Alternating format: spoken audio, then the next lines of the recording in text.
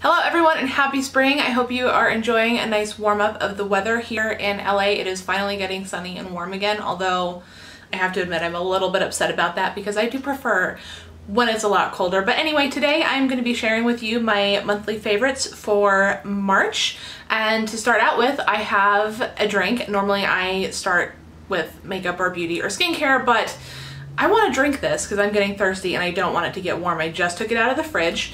It is the Simple Truth Organic Seltzer Water in the pineapple flavor. If you know LaCroix or if you've ever had LaCroix, you know what this is. It's basically the exact same thing, just a different brand and a different flavor. So I think I actually prefer this one because I love the pineapple flavor. It is so delicious, it's so refreshing, and car horns as usual. Thank you, Hollywood, for being so noisy.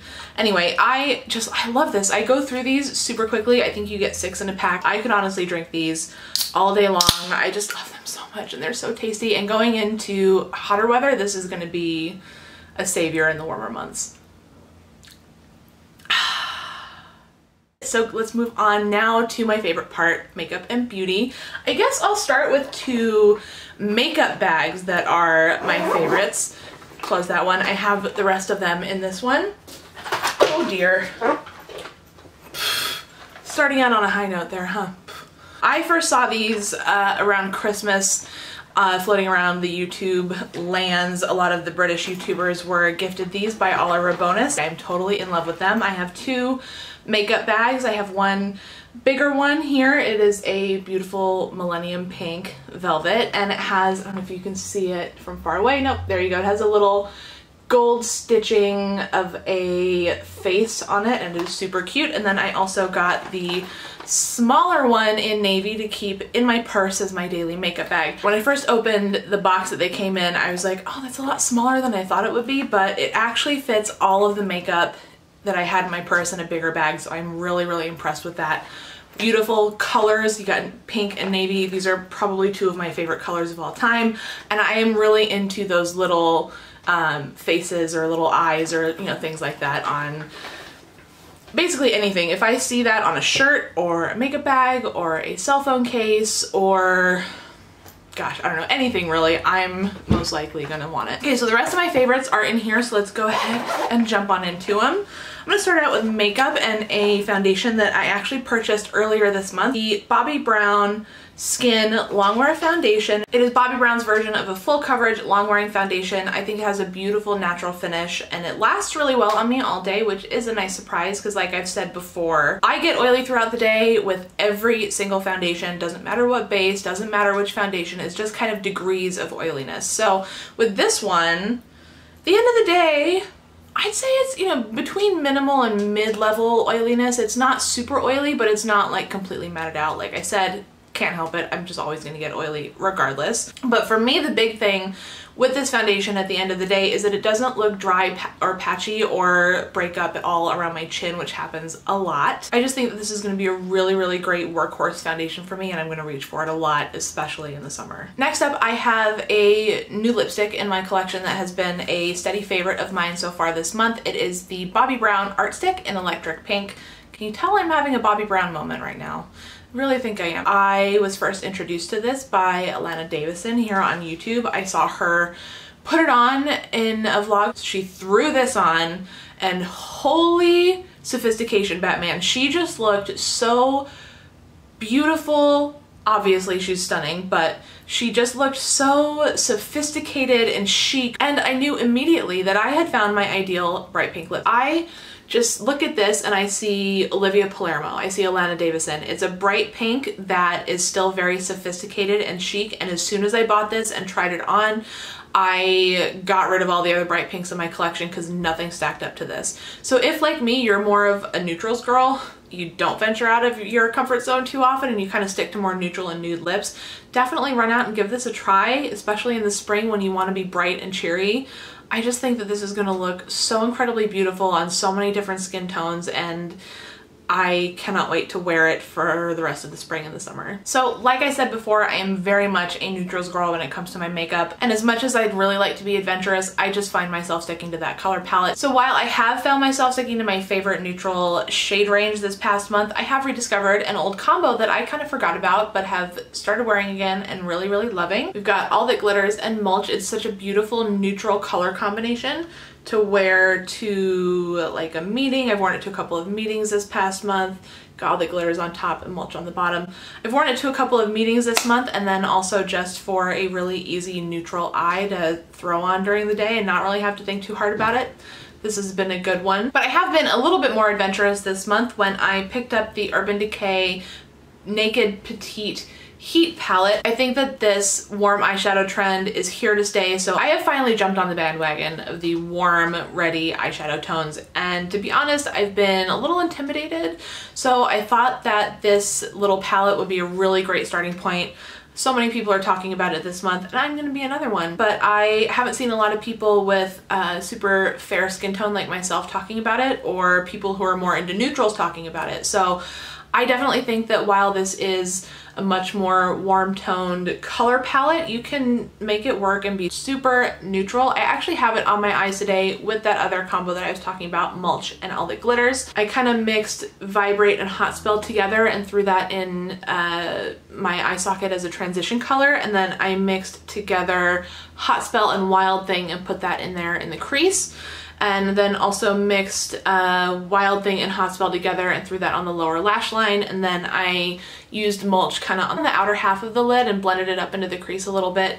Then I threw on All That Glitters all over the lid and popped a little bit of the lightest shade Inhale on my brow bone and my inner corner highlight. And voila, you have a really beautiful, slightly warm toned, but still very neutral eyeshadow look that you could wear to work. I've seen so many beautiful tutorials and looks done with this palette that are very, very smoky and very dramatic, but I wanted to show you that you can keep it pretty simple and you can keep it pretty neutral while still enjoying the trend that so many people are loving right now. And it's also pretty affordable. It's only 29 bucks for 6 shadows. That's about $5 per eyeshadow. I really don't think you can go wrong with this one, and it's a really great addition to your makeup bag for the summer, especially if you're going on a hot, sizzling, warm beach vacay. I'm not, but I'll live vicariously through you. So tell me what your summer plans are. That is actually my last makeup favorite, so to kind of segue into the realm of skincare, I'm gonna share a new fragrance favorite with y'all. I only have a little sample of this because I'm going to wait and purchase the full size during the Sephora VIB sale coming up in mid-April. I really need another perfume, like I need a kick in the head. I have so many. I do rotate them pretty well, but I still don't need another perfume. But when I saw this on this new in section of the Sephora website, or just like advertised on the front page of the app, the title of it drew me in, looked at the description, and went out immediately to try it. I just have a little sample vial of it from Sephora here, but it is the Replica music festival. What I really love about the Replica fragrance line from Maison Margiella is that quite a few of them are unisex fragrances, and this one definitely falls under that as well. I really love it because it starts out pretty strong but then settles down into a really nice sweet scent, and because I will forget all of the notes and I want to do this fragrance justice, I'm going to read for you from a description, I think at Fragrantica, the website Fragrantica, I may be wrong. Alright, so the top notes are violet leaf, red apple, and cannabis, but don't get scared by that because it doesn't smell, you know, like you're at a concert and the guy next to you lights up a joint. It doesn't smell like that at all. It smells more like the herbal, earthy form of cannabis. So like, not saying you have, but if you have ever smelled the cannabis leaves before they are lit and smoked and inhaled, that's the kind of note that I get out of this. And it doesn't feature prominently on everyone, so don't get scared off by it. Definitely still go and check it out. So then we have the middle notes of patchouli, incense, and tobacco. I always love a tobacco note in my fragrances. That's kind of the one that I gravitate towards the most, and I really get a very strong hit of patchouli when I first spray this and smell it, but that wears away after a while and you just get a very nice, sweet amber type of scent. And then the base notes are cypress, leather, and cedar. I maybe get a little bit of the cedar, but like I said, on me it dries down to just stay on my skin as a really nice, sweet, ambery type scent. I really like this because it's a very heady scent, but I've been wearing it during the day, and I think that this is going to be a really nice one to have in the summer too. Like, it'll be a nice summer fragrance that you can wear during the day, and then will also transition you well into the nighttime if you're going on a hot date. Anyway, moving on to skincare now. I have had a hell of a time with my skin this month, and I would love to say I don't know why, it's just going crazy on me, but I do know why. I haven't been taking great care of it. I've fallen asleep in my makeup a few too many times. Don't want to admit how many. I haven't been eating great, been eating a lot of dairy, and just in general I haven't really been washing my face at night as much as I should. So I'm guessing that's why. That's usually why. But I have gotten it under control in the past week and a half, and I think a big part of that is because of the Badescu drying lotion. This stuff is magic in a bottle. I don't know how it works so well. I think it might be the calamine and the zinc. Oh, and salicylic also. But that's what I would guess is so helpful for my skin. I swear, I put this on at night after I do my regular skincare routine. I go to bed, and when I wake up in the morning, my spots and blemishes, I swear to you, are like 50 to 75% better than they were when I went to bed.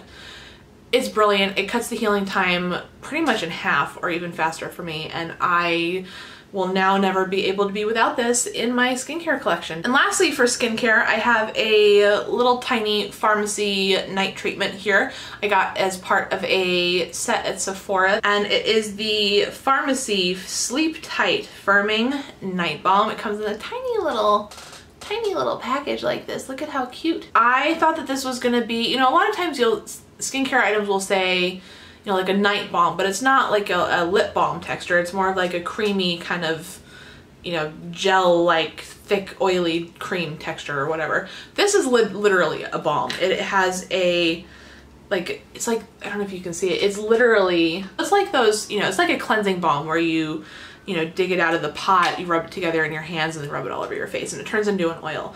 This is very, very similar. So I picked this up, like I said, as part of a set because there were a couple of things that I wanted to try in there. I've actually been pretty lucky that because my skin is oily, I haven't been getting as many fine lines and wrinkles like a lot of my friends with drier skin will experience early on. But since I was like 24 or 25, I've started incorporating anti-aging treatments and creams and things into my routine because I want to hold that off for as long as I can. I know that as much as I want to try, at the end of the day, it is genetic, and what's going to happen is going to happen, but I want to do the best that I can to prevent it from happening so soon. But one of the areas on my face that I really notice a lot of fine lines around my lips and around my mouth, and I think that a big part of that is because my lips are very dry, but also I drink out of straws, I bite my inner lip, I bite my cuticles, so I'm doing a lot of, you know, this kind of stuff. And I also find that I clench my mouth and my jaw a lot, so that doesn't help. So I decided to try this overnight, just kind of as a localized treatment around my lips. I took a little bit out of the pot, rubbed it in between my pointer and middle fingers on both hands, and just kind of dabbed it around the outside of my mouth, and it worked wonders. I went to bed, and when I woke up in the morning, I swear I saw a big difference in not only the lines and cracks around the outside of my lips, but I felt like my lips were just a little bit more plump as well. So I'm excited to keep trying this and see if it works long term. And it also hasn't broken me out yet, which is a nice thing too. Last but certainly not least, I have a new shoe favorite, and if you are anything like me, you've been really into the whole Gucci loafer trend, but you can't afford to buy a pair, and you're sad about it. So you've been looking for a dupe, and I have found a fantastic one, especially for all of my big-footed ladies out there. Can I get an amen?